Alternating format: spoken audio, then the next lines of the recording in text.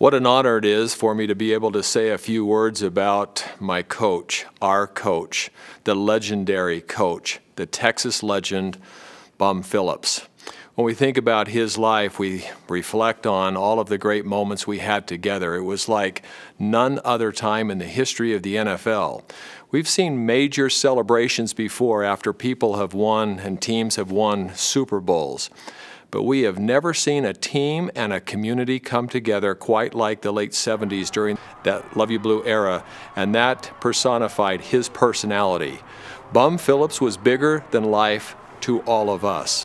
But the thing that I will always remember are the tender experiences that I shared with him as his life was winding down. You know, I've got a new calling as a member of the Church of Jesus Christ of Latter-day Saints, as a full-time 70 in the church going across this world, preaching the gospel of our Savior Jesus Christ.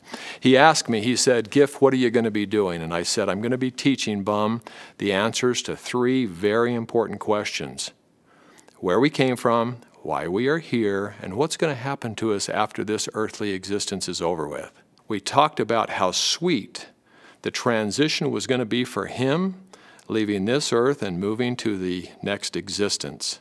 He left this earth knowing that Jesus Christ loved him and that Jesus Christ loves each one of us. And if there is one message I could share with each of us today, it would not be of some of the funny things he said, because he had some hilarious little quotes and quips that he would drop every now and then.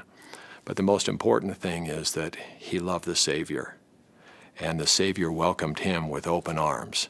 Bum, as you pass to the other side, we'll see each other again, I know that.